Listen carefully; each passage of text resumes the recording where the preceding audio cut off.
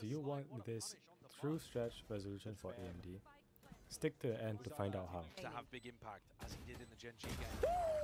Quick and easy guide on the new updated true stretch for Valorant. So I'll put on the screen right here on what resolutions you should use. Aspect ratio should be above 1.45.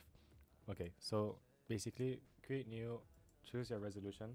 I'm going to be using 1568 by 1080, and timing standard, it shouldn't be manual, it should be any one of these. I heard that there is some issues with the CVT or whatever being like not your hertz. Just test it out, leave it as it is. CVT is what I'm using and it's working for me. So create, you go black screen for a minute and then it's done, and it's right here as you can see. So to double check, you need to go to your display tab, see that it's right here. So there, 156 times 1080. And the next thing you want to do is that you go to device manager, find your monitors and disable them. If there is more than one, just disable. Okay, so you want to boot up Valorant.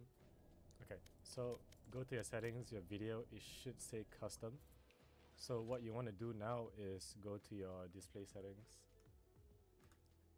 change your resolution to the one that you made, 156 1080, and then go back to Valorant, click on fill and apply.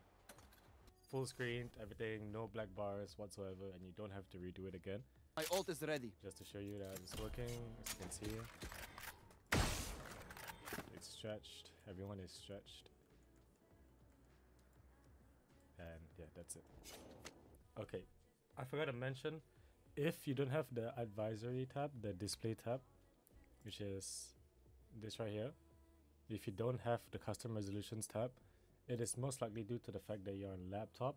So in order for you to change your resolutions, you can download stuff from one of the tests. It's called the CRU, or Custom Resolutions Utility. I think that's what it's called. Yes. Or if not, you can try and use the RCRM. I'll put those two links down in the description below. You can try and use them if you do not have this tab right here.